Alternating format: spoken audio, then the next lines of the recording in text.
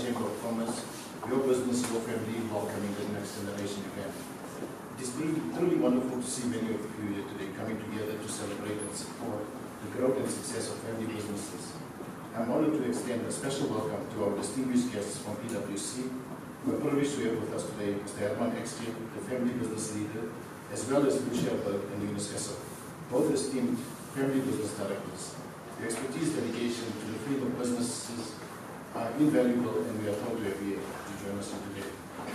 This event is a testament to the importance of family businesses in our community and a vital role they play in our economy. Today we gather to share knowledge, experiences, and strategies that will help us navigate the unique challenges and opportunities that come with running our family businesses. Our team welcoming the next generation highlights the significance of preparing and empowering the future leaders of our family enterprises.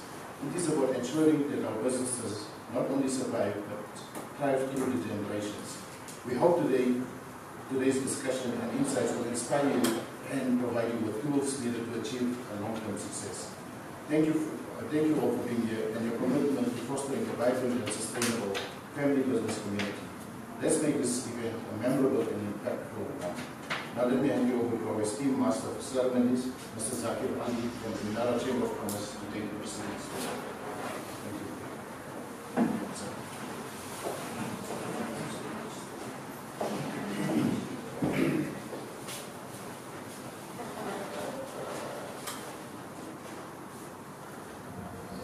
Hello. Assalamu alaikum. Good morning. My name is Zakir, as Bergh mentioned now. I'm an attorney in Pretoria and also a member of the Minara. I'd like to introduce our three panel speakers today. We have Mr. Herman Eksteen here. Herman is a PwC partner, accredited trusted business advisor, and a family business consultant. He has over 25 years of experience in family businesses, private and multinational companies, as well as trusts. He focuses on building trust with owners and management in order to initiate open and comfortable conversations about business and family matters, such as succession planning and the expectations of the family from the business. On the other side, we have Lucia Bergh. Lucia is an accredited trusted business advisor and a family business consultant with 19 years of experience specializing in privately owned companies and family businesses. She assists family businesses in addressing their unique challenges. Her goal is to help preserve, grow, and transition family wealth, ensuring a resilient and enduring family legacy. And in the middle, we have Yunus Essop. Yunus is an accredited, trusted business advisor and a family business consultant with 10 years of experience, specializing in privately owned companies and family businesses. He focuses on building trust with clients to allow for open and free discussions regarding business and family matters. Without further ado, I now hand you over to our panel speakers.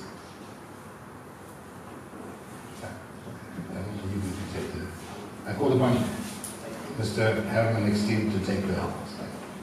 Good morning all. Thank you to the members as well as yourselves and attendees. Also to the members of the Minara Chamber of Commerce, the Gauteng chapter. We're truly looking forward to be sharing some insights. We'll have about 20-25 minutes of a panel discussion around the NextGen. A short video at the end, so we'll ask the assistance of Esquire's marketing manager that we can showcase it. And afterwards, then an open forum for discussion if that's in order, regarding questions, insights that we're willing to share in terms of the proceedings.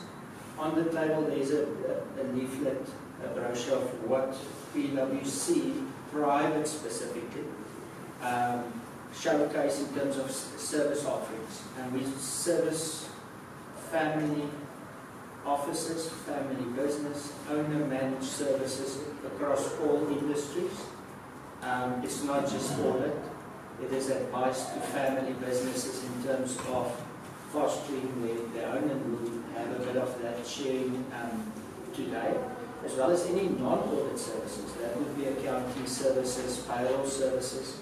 Some businesses might need those specific functions, of which PwC provide as a department within the PwC office, not far away from here in Midrand, that we do offer. So ultimately, this is just a short synopsis of it. Secretarial services as well for those of yourselves that have companies. Also a function within that. But happy to discuss afterwards if there's any questions in that regard of how we can assist. I'll maybe start off then our discussion, maybe to set the scene of, we all know that family businesses is the backbone of our South African economy.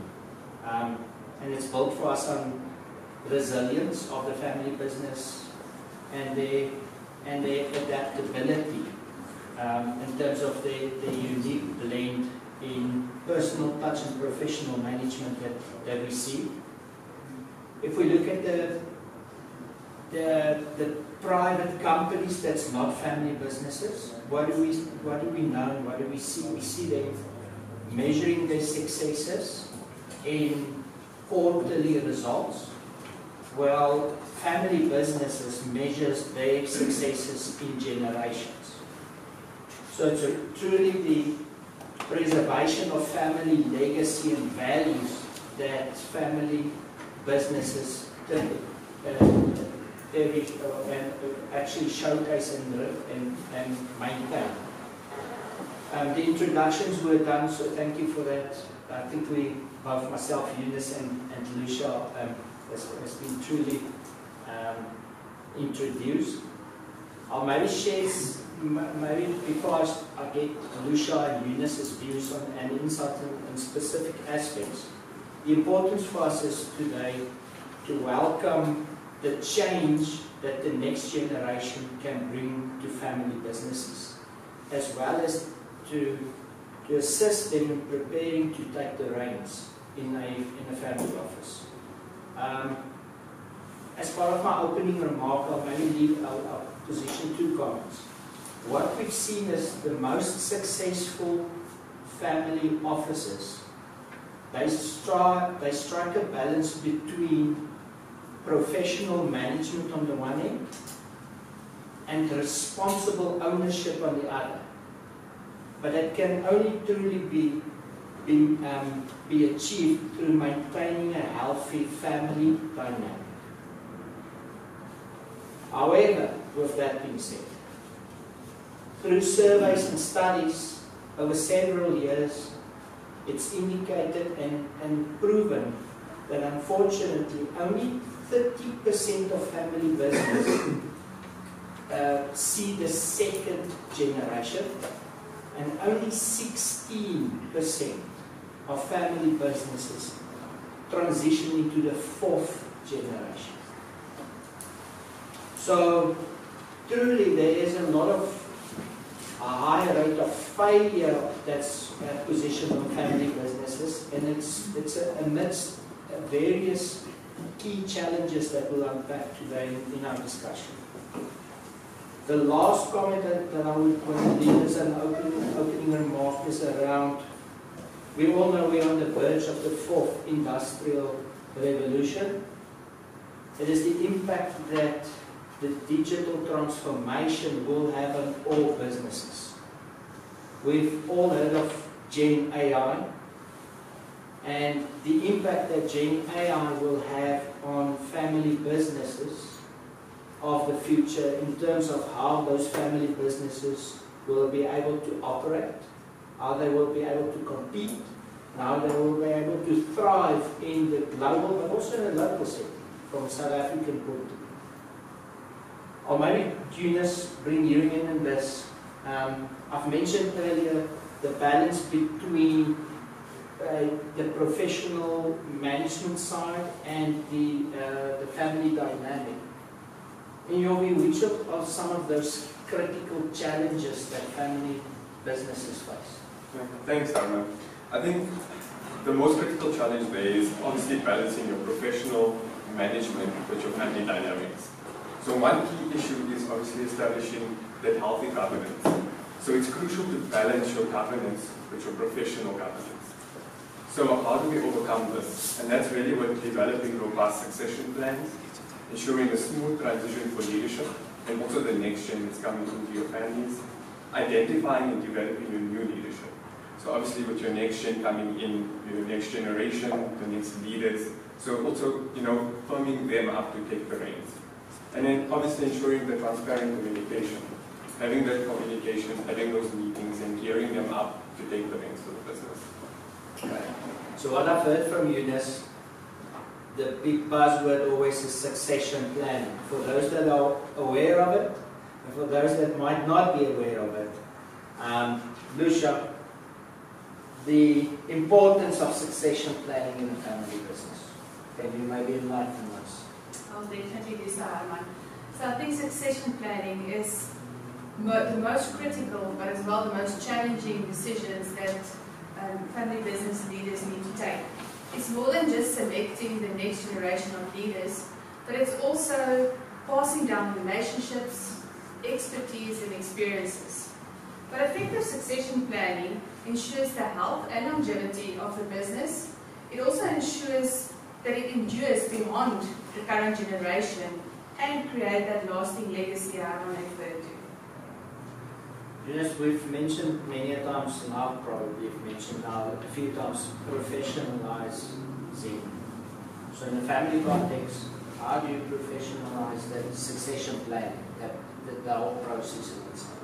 So professionalization is really crucial, right? It involves documenting and embedding the procedures, the governance, the knowledge, experience, values, and obviously the business relationships of the incumbent generation. So creation of a family constitution is important, central to the professionalization of processes. So it's defining who can become a shareholder of the family business, establishing the business goals, the missions, the values, and outlining the business models for future generations. So it's really about implementing the corporate governance in family structures. Noted, Yunus. That's something we can afterwards truly explore and unpack for those that's interested in how that's managed and facilitated through our processes. I mentioned earlier the fourth industrial revolution that's upon us. Now, through our PwC Africa NextGen survey that was conducted towards the end of 2023, beginning of 2024, it was done across 11 countries in Africa. There's a global snippet as well, or global survey, but this was done for Africa. More than 100 families participated. So if there's family businesses, which I think there's all of you are, we're happy to have you participate in the next survey in that regard. But through the 100 families that we surveyed, it was one of the most critical elements that came out was to keep family businesses competitive, was that they need to commence from an African and South African view their focus on AI initiatives.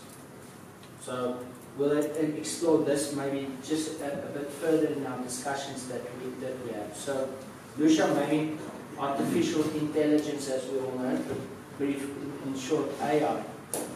How will that transform family businesses?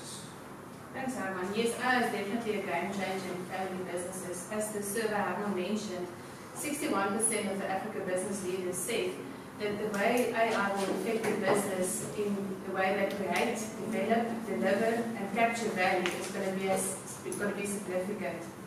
So in my experience, the integration of innovation, and especially now referring to AI, is a balancing act between the traditional way of doing things and innovation. It's definitely a gradual process. First, you need to get it buy-in from the current leadership, and then slowly introducing the new technologies along the way. The survey also conducted the CEOs of family business. So whichever role or designation they had, they commented to say, and more than half of them commented to say, their businesses, being family businesses, would not exist in 10 years' time. So that's truly a significant statement that they're making without any form of innovation. Yunus, just thinking about that in itself, your thoughts on those statements that was made by the family leaders? So it's really a reality, Herman. So the survey really highlights the existential crisis for many family businesses. So I heard a very interesting saying nowadays. And obviously with AI coming in, a lot of people are utilizing it to become the market leaders. And the saying goes, it's not AI that's going to replace people, but people and businesses and family businesses that utilize AI that will replace people. So I think for the NextGen, they really have that unique responsibility to navigate this landscape and bring these AIs and new technologies into the family businesses to make them these market leaders. So developing early AI strategies is really important to remain competitive in these environments. The willingness to explore new ideas while respecting traditional values of family businesses is also quite crucial. So each generation really brings its own strengths, the incumbent generation with their business relationships, but the new generation with technological advances and the AI that's coming in to really secure the business's legacy. Yes, so where are we currently? So we're talking about innovative means to be able for a family business to continue, to be able to provide for their families and the employees as part of it. Lucia, you mentioned earlier bridging the gap between transitional, or the traditional I should say, and the innovative approaches, because those are two contrasting approaches between your traditional and your innovative approaches. Any thoughts around how you can bridge that gap? I think it's not an easy bridge to gap, but constant communication with the current leadership is key. And it's not about rejecting the traditional methods outright, but it's about phasing them out gradually. This approach involves getting the buy-in of the current stakeholders and slowly introducing them to innovation. This ensures for the smoother transition and also keeps the trust of the business and the family. So there's a caveat probably attached to it. You need to clear and communication, and it's over time in itself. Yunus, maybe just focusing on is there true risk and rewards? I've spoken about sustainability for family business, but incorporating artificial intelligence, next generation, and all of those into the processes. Is there any risk and rewards? So I think firstly, with all this AI and technological advances, it can be quite daunting and overwhelming for family businesses and businesses alike. But implementing this AI is really a marathon, it's not a sprint. So moving too fast can obviously increase your risk, but moving too slow can make you lose out to your competitors as they become the market. Businesses often favor proven technologies, and this is obviously due to limited capital. But this landscape is really shifting. So private equity is becoming more favorable and attractive, and growing willingness to innovate is really in need now. So responsible adoption of AI is necessary, ensuring the family businesses gain from technology while protecting the trust premium that the business has with employees and customers. I've heard Yunus now talk to responsible adoption of AI as key, and I think that stems in each and every family business in a different, and it's got a different meaning. But Lucia, if you were to take that meaning of responsible adoption of AI, next steps for the current generation in the family business, if you can maybe just give us a few points for what's the next steps for the current generation? Thanks, Samra. Your three comes to mind. The one being resources, the other one family business, with the family values, but we would rather say that, and then lastly, listening. I think from the resources perspective, there's definitely two broad avenues that you can explore from AI, either transforming your own current operations or partner with other companies or family ventures alike. These are not mutually exclusive, so there can be a mix between the two approaches. But I think it's important for the current generation, the current generation, to decide how to direct the business resources in this avenue. And secondly, I think it's important that the family values and the business purpose remains intact and that everybody is aware of why are we doing or why are we going on this venture. And then lastly, I think important is to listen to the new generation and to hear them out, and then also share from your experiences, because we also transferred, the current generation also transferred from paper to Excel. So that was also a giant leap for mankind. So I think just to listen the concerns and the ideas and then take it forward as a united front. So synopsis, strong and clear communication by the current generation to maintain trust in all facets within the business. Yunus, you're probably the younger of myself and Lucia on this. Next steps for the next generation. So just for everyone in the room, I joined PwC when we were already on laptops. But just for the next generation, and that's also for me split into 3 parts, and it's really getting your license to earn trust. So you don't want to just trust your birthright, you want to get your necessary solid education, get experience in working experience outside your family business, so that when you do go into your family business, you have that necessary confidence to take on that future leadership. Secondly is being clear on your motives. So the nation should be clear when they want to join the family, and what's their passion and what's their motives, not again just joining the family business on their birthright. And then lastly, really becoming familiar with the rules and regulations. Obviously growing up in the family business, that is instilled, but the next gen should really position themselves as being able to navigate those ethical landscapes, looking at corporate governance. And also being the ones that are responsible for this AI adoption, bringing in these new technologies. And like I mentioned before, each generation comes with its own advantages and knowledge. And the next gen can really be that next generation that brings in the AI and technology to add value to the business.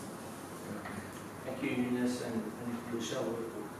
I'll open for questions afterwards, but maybe closing remarks from my end would be maybe just to leave with certain points that I've heard is the next generation is you're truly in a unique position because you can direct the leadership of family business in the future. And the reason why I say that is there is basically, you can contribute ideas, you can spearhead initiatives, and also transition that changeover in the leadership roles. I think the next generation landscape from Africa and South Africa is not just merely to propel innovation in itself, right? But it's also to give strategic direction to the family business in all facets of challenges. We all know that there's the big challenge of the digital disruptions that we do have. Maybe that's just where PwC fit in. PwC fits in along the journey with all family businesses, whichever facet you're in, from a digital or from a transformative position. Also through succession planning and all of the processes we deal with on a daily basis. So we truly here to journey with yourselves. I'll ask Lucia, there's a short video that we just want to showcase, and then afterwards we'll maybe just close it from our end and questions and discussions. So I move out of the way. Yeah.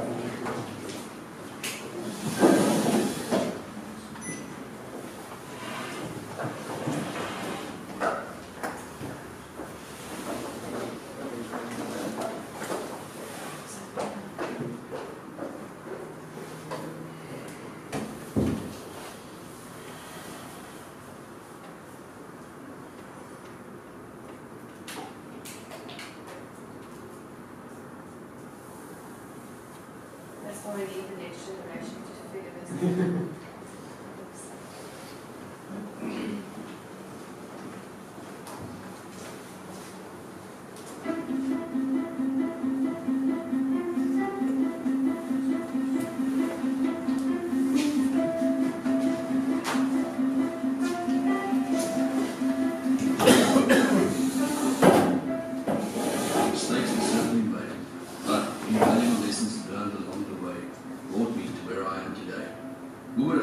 when I joined my parents' business 40 years ago, I would now be standing in their shoes, with my own 2 children joining the business as well.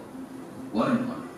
The road ahead will never be straight and smooth, but I will do my best to help them not make the mistakes we made in ensuring I'll continue legacy.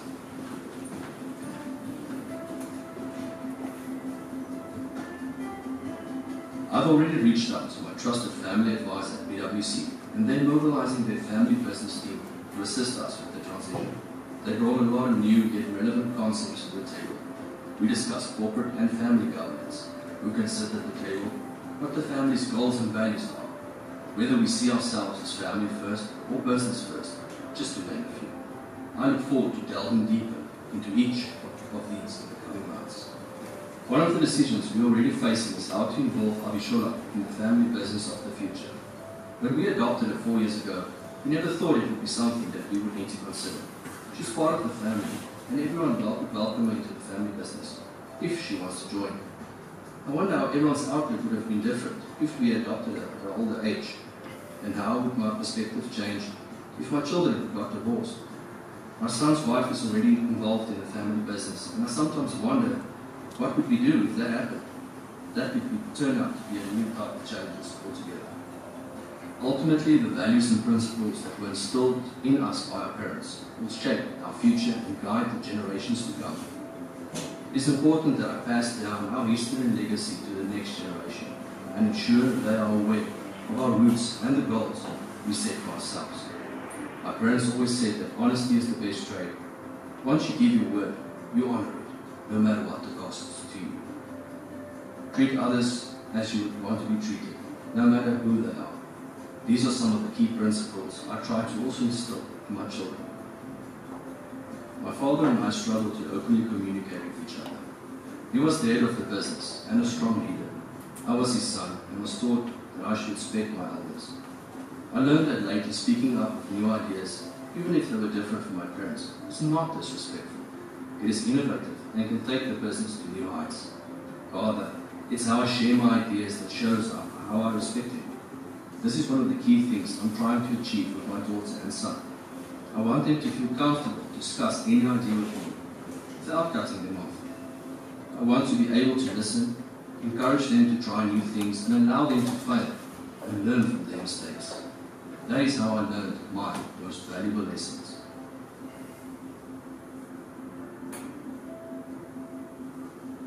Another challenge will be to ensure that the external board members see the family is treated in a professional manner with fair, market-related compensation. Like all things in life, there's a balance to be found between emotional and economical value. We see ourselves as business first, so we will make sound business decisions to ensure that it lasts for generations. The BWC team has also helped me tremendously with my estate planning. I feel much more secure that my wife and business are well looked after.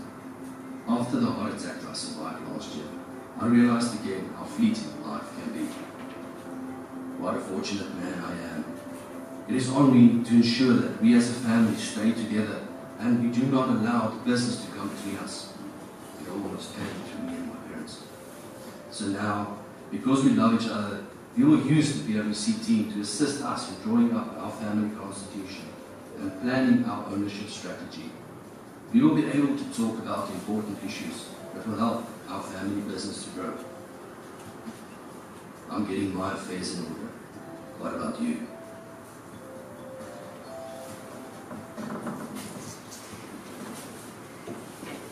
Just the last, so thank you for the opportunity. And to Minara Chamber for allowing us, and specifically the Gauteng chapter and yourself for us to be here. It's truly something that is close to our hearts. We know that all of the discussions that we have is family, businesses is very personal, and we deal with it in that manner, that each circumstances as such is truly personal to yourselves. So thank you.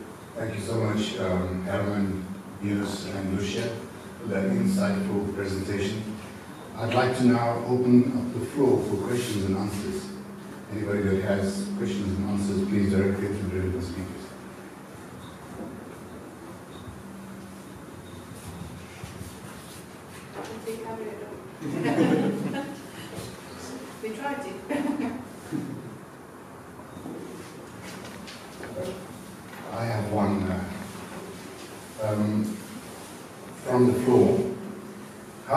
family businesses strike a balance between maintaining tradition and embracing innovation brought by the new generation?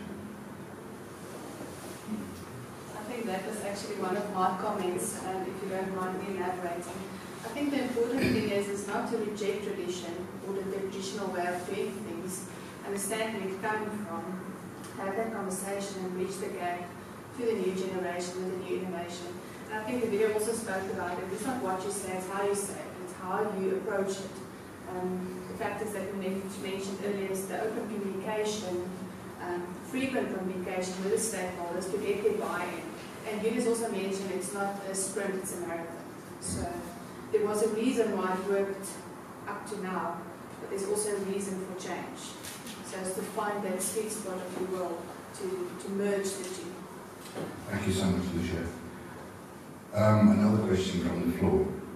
What strategies can be used to ensure that the new generation is adequately prepared for leadership roles without causing friction or resentment within the family structure? So I think, just to add on to what Lucia is saying, and again, we touched on that as well, is that solid education and getting the work experience outside of the family business. A buzzword that Herman mentioned was disruption, and especially the older generation, and anyone for that matter, doesn't like change, right? We all don't like change, we like to pull things away from us.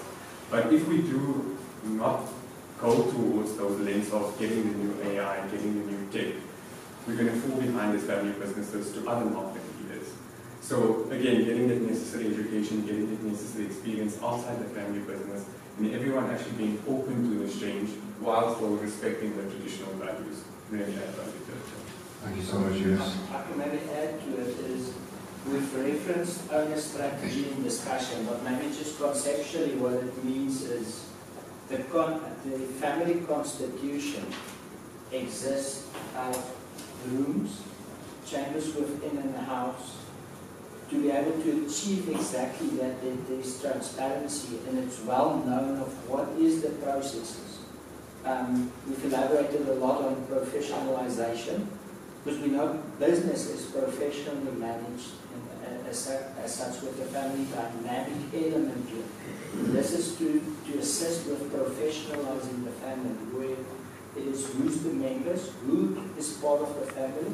That's unpacked as a foundation and the first step to the house. Your goals and visions, because family businesses need to determine family first or business first. There's no right or wrong answer in that regard, but what is the importance to the family in that regard? What is our values? What's our goals? So that's part of the foundation. And then the owner business model is effectively the strategy. Where are we going with the business in itself? And is the business sufficient to cater for the full family, or do we need to divest or have other operational activities within it?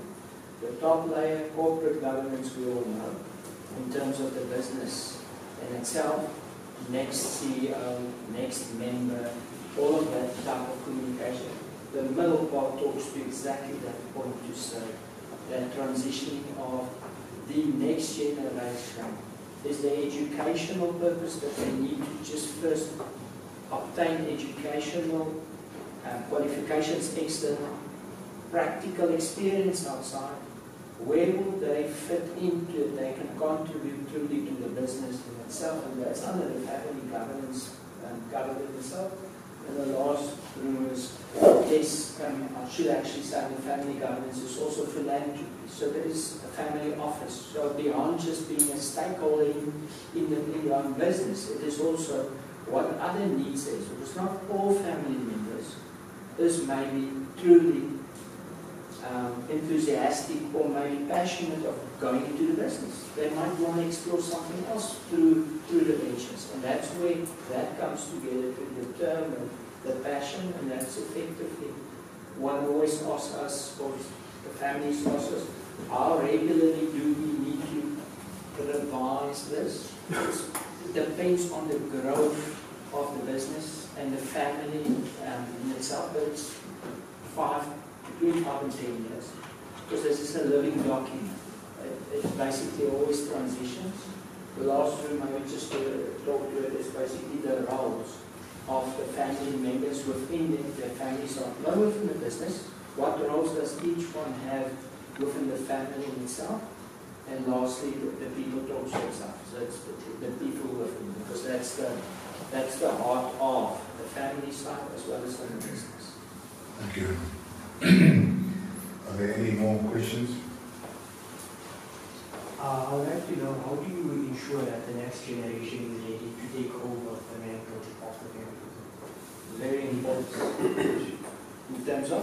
No, any tips or anything?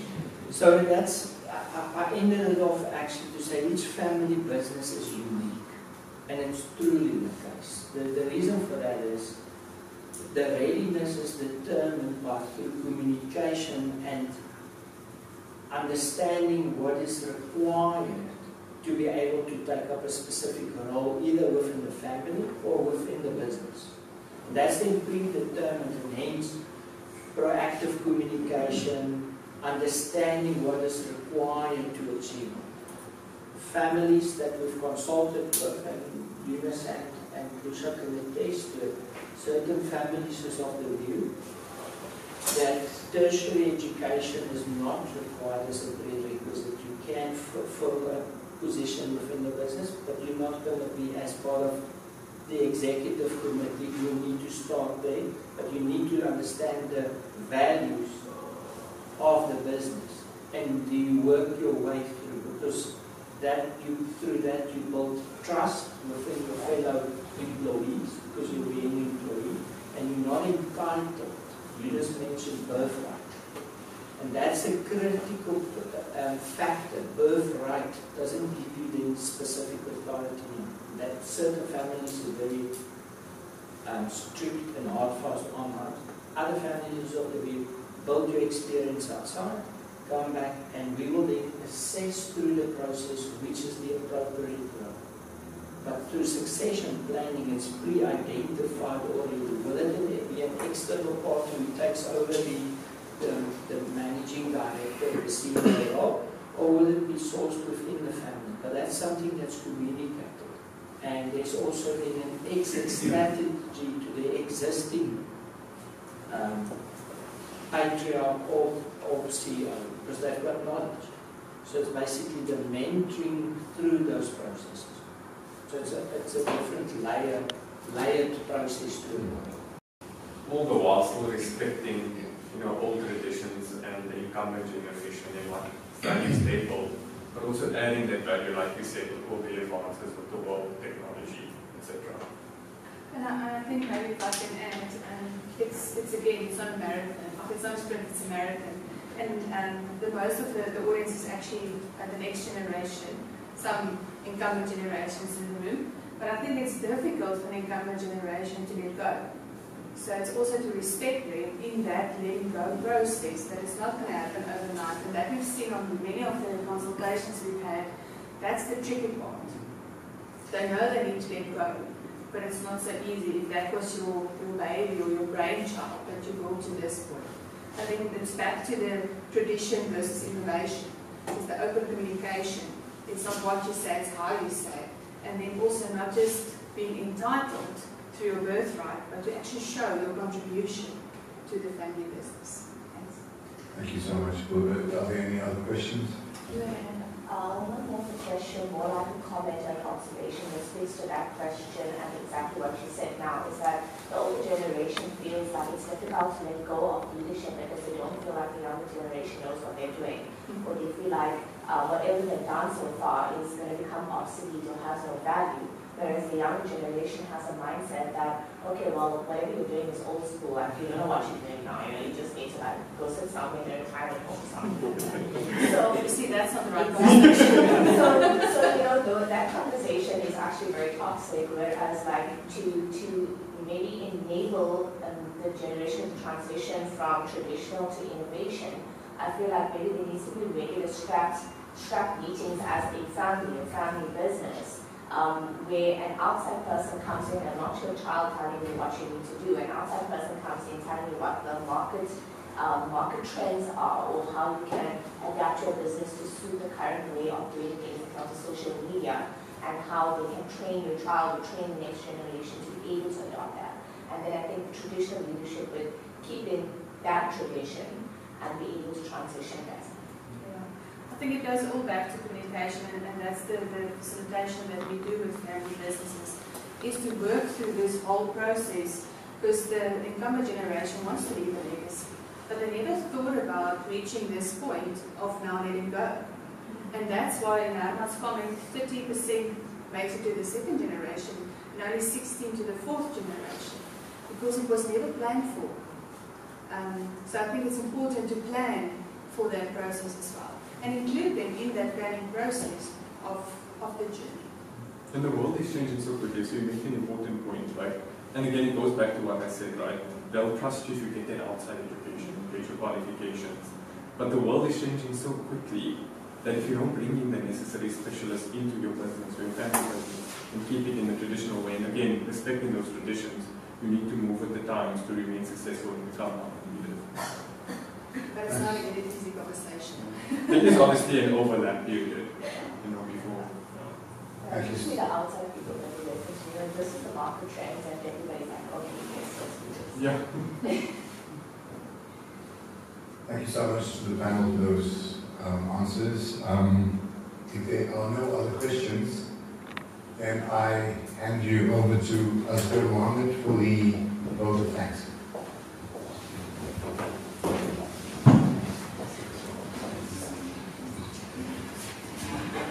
As we come close our event, the business community welcome to the next generation. I'd like to take the moment to express our heartfelt gratitude to those who made this event possible. First and foremost, a big thank you to the dedicated staff of the Minara Chamber of Commerce. A thank you to the Master of Ceremonies, Mr. Zakir Ali, as well as our guest speakers for PwC, Mr. Herman Eksteen, Lucia, Bergh, and Yunus. We also extend our sincere thanks to the staff and resources used from Square Technologies. And finally, we extend our thanks to all our guests and all of you that have taken your time out and attend us. We hope you found this time shared, valuable. Thank you.